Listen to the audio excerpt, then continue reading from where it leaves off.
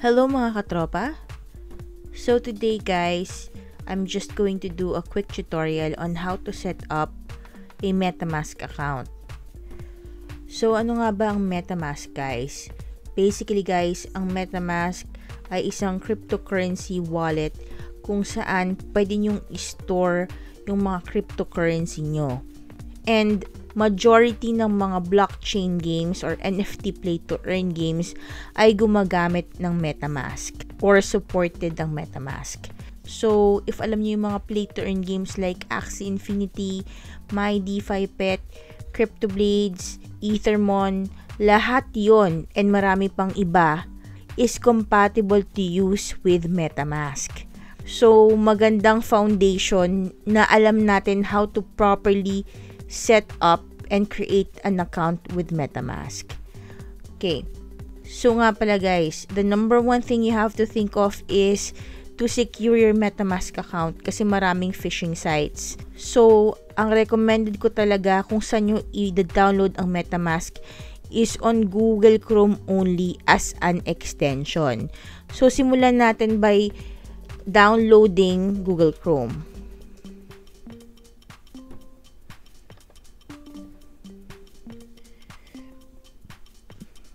Ayan. So, click lang natin download Chrome. Ayan. So, if your download doesn't begin automatically, pwede tayo mag-click dito. So, since wala pa yung download, click natin dyan. Ayan. So, once okay na yung nag-download na, open lang natin ng file. Pag humingi sa inyo ng permission, click nyo lang yung yes. Ayan, tapos wait lang natin siya na mag-download. Okay, so once matapos na siyang mag-download, automatic magpa-pop up na tong Chrome browser natin and then ready to use na siya. Ayan. So, we can just get started. Okay, so once naka-install na yung ating Chrome, punta lang tayo sa Google and then search natin Chrome Web Store. Ayan. And then, let's go to extensions.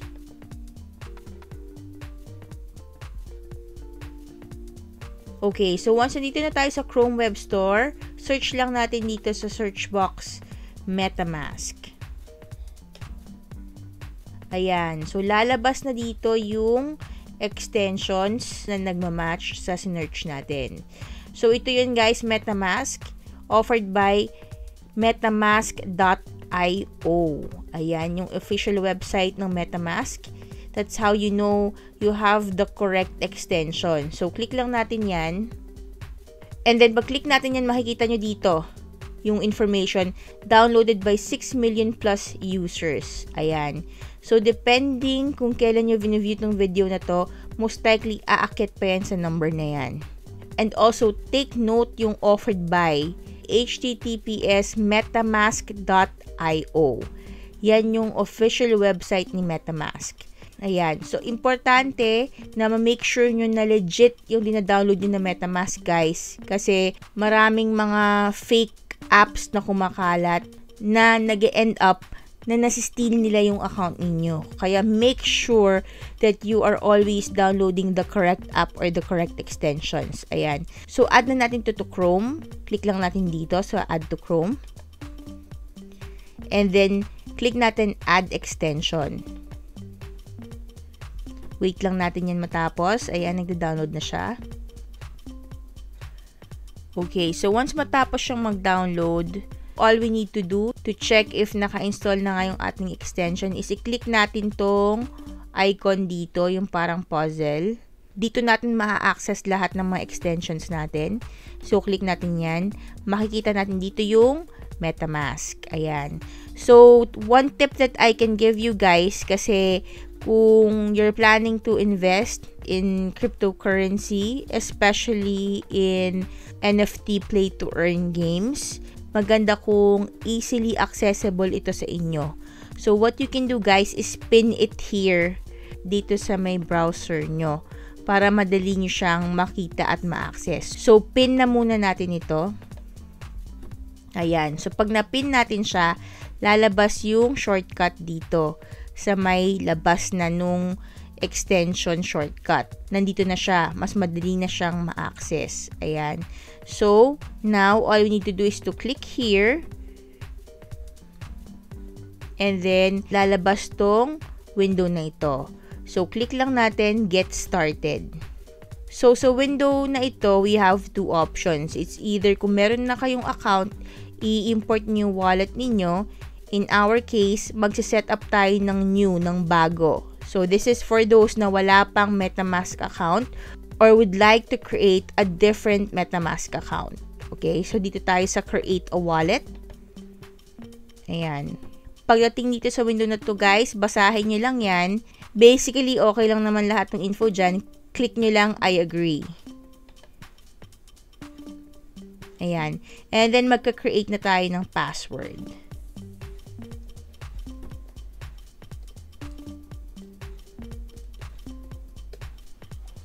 Tapos, click nyo lang yung I have read and agreed to the terms of use. So, once may check na yan, click na natin yung create. Ayan. So, once we're here, guys, you can watch this short video for you to learn more about your secret recovery phrase and how to keep your wallet safe. So, basically, guys, itong secret recovery phrase, yan yung parang pinaka-password or pinaka-key nyo para ma-access nyo yung account nyo. Ayan. So, after you watch this short video, click lang natin yung next. Ayan.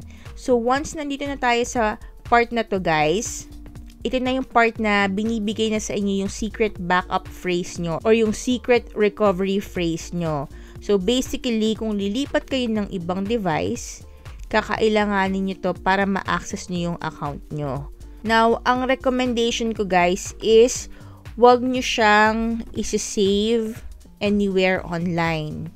Wag sa messenger nyo, not even in your PC. As much as possible, mas okay kung just write it in a piece of paper, make copies, and store it in different locations. Ayan. So now, what we need to do is just click here para ma-reveal yung secret words. Ayan. So, pagka-click natin dyan, guys, makikita natin tong secret recovery phrase ninyo.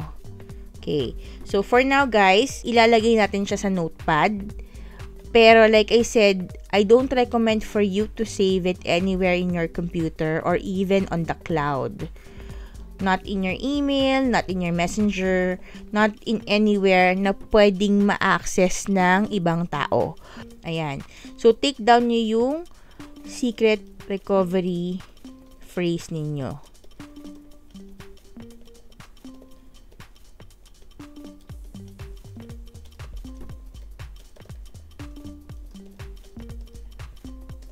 Ayan. So, once na take down nyo na to, na write down nyo na, pwede nyo nang i-click yung next. Ayan. Click na natin yung next. So, ngayon, ipapa-confirm sa inyo yung secret backup phrase ninyo. So, kailangan, isa-select natin dito sa mga words na to in the correct order. Ayan. So, pull up lang natin tong ni-write down natin kanina. Fetch. Drop, symbol, student, casino,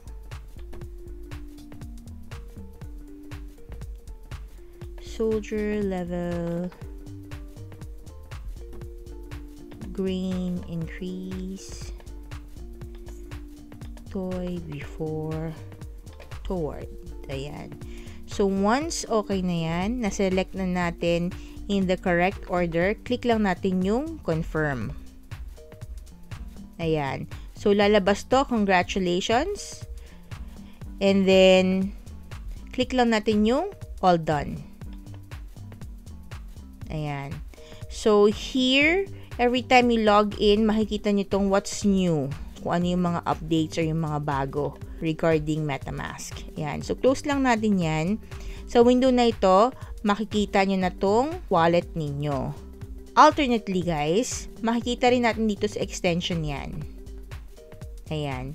So, normally, guys, dito natin yan nakikita talaga. Kasi usually, when we access this, close muna natin lahat ng windows para makita niyo yung sinasabi ko. So, normally guys, when we access the browser for the first time, ganyan siya. Hindi naman lalabas yung window ng wallet ninyo. So, when we access the MetaMask icon right here, yung wallet nyo is in a small window. Like this one. Ayan. Hindi siya magpa-pop up separately dito. Ordinarily. Unless na gusto nyo siyang papuntahin doon. But normally, dito siya. Kasi much more accessible siya and much more convenient kung nandito lang sa small window here. Ayan. So, if kailangan nyo yung MetaMask address nyo guys, ilagay nyo lang dito yung inyong mouse pointer and then lalabas yung copy to clipboard. Click nyo lang yon. Click nyo lang dito sa banda sa may account 1. Ayan. Tapos lalabas copied. Ayan. So, ibig sabihin yan guys, na-copy nyo na yung MetaMask address nyo. So, ayan yon, yung full MetaMask address. Yun yung kinopy natin galing dito kanina. So, pag nanghingi ng MetaMask address or nangailangan para sa mga sinesend na tokens, yun yung i-input nyo, yung galing dito. Ayan. Kung gusto nyo naman palitan yung pangalan ng account nyo, pindutin nyo lang yung 3 dots dito. And then, click nyo yung account details. Ayan. So, when you go here to account details, guys, makikita nyo yung QR code.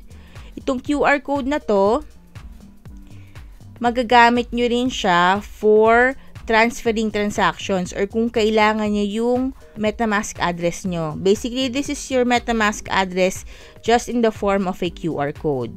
And then, nandito rin sa baba, ayan, MetaMask address nyo pa rin yan. Ito naman in text form. So, pwede nyo rin i-copy to or actually, mas convenient yung ginawa natin kanina. Click lang natin din sa labas, dun sa may ibabaw ng account. Now, if you want to change the name of your account, nakikita nyo yung previous name ng account ninyo which is account 1 and then may parang pencil dito. So, click nyo lang yan. Ayan. Tapos, pwede nyo nang palitan yung name ng account. So, palitan natin demo 1. Ayan. And then, click lang natin yung check. And then, ayan, napalitan na. Yan na yung bagong name ng ating account. Demo 1. So, paano kung gusto kong mag-create ng panibagong account without having to make a new MetaMask wallet? Like, parang sa Cryptoblades, guys, if we want to exceed 4 characters, kailangan na natin ilagay yun sa panibagong account. So, how do you make another account sa iisang MetaMask wallet lang? So, all we have to do is to go to this circle icon right here, guys. Ayan. Click lang natin dyan. And then, makikita nyo dito, create account. Ayan. So, click lang natin yan, guys. And then, pwede nyong iwanan as is, account to ang name, or pwede nyong palitan. So, gawin natin demo 2. And then, click lang natin yung create.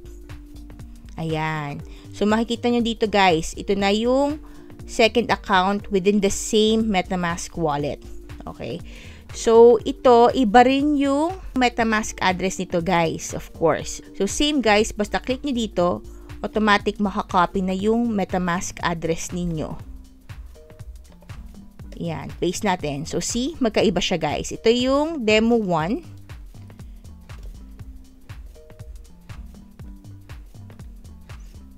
Yan yung MetaMask address ng demo 1 account natin. And ito yung kay demo 2. So, magkaiba siya, guys, kasi magkaibang account siya. Okay, so ngayon, nasa demo 2 tayo na account. What if I want to switch back and go to demo 1 account? Ang gagawin ko lang, guys, is ikiklik ulit tong circle na to, tong circle icon dito, and then lalabas na to, my accounts. So, ito yung dalawang account natin so far. So, hiklik ko lang yung demo 1. Ayan. So, nandito na ako sa demo 1 account. So, same thing, kung gusto kong bumalik sa demo 2 account, click ulit dito sa circle, and then, click ko yung demo 2. Ayan, guys. So, this is a common question that I see or get asked regarding MetaMask accounts. Madalas itanong kung pwede daw gumamit ng isang MetaMask lang para sa iba't ibang games na nilalaro nila. So for example, pwede ba yung Metamask na ginagamit ko sa my Defi pet account ko, pwede ba na yun din yung gamitin ko sa Cryptoblades account ko? Or for example, may Axie account ako, pwede bang silang tatlo nandun magkakasama? Actually guys, yes, pwede. Hindi lang dalawa, hindi lang tatlo, kahit ilan pa sila. So, all those games can coexist with one another. Pwedeng isa lang yung Metamask wallet ko, and then lahat ng games na nilalaro ko nandun. Lahat ng play to earn games ko nandun. Pwedeng nandun yung Axie, Cryptoblades, my Defi pet, Cryptozoon, Ethermon, lahat yun. Kahit lahat-lahat yun, pag samasamahin ko, laruin ko sa iisang account, pwede. Since magkakaiba naman sila ng games, magkakaiba silang developers, walang kaso guys, kahit iisang account lang ang gamit nyo. And lahat ng games nyo ay nandun. So I hope may natutunan kayo sa video tutorial na to guys. If you have any suggestions or anything that you want me to make a tutorial of, please feel free to comment down below. Please also consider liking this video, subscribing to this channel, and clicking that notification bell para updated kayo sa mga NFT play to earn games na i-review ko sa channel na to. Ayan, so that's it for today guys. Thanks for watching. Until next time, bye-bye!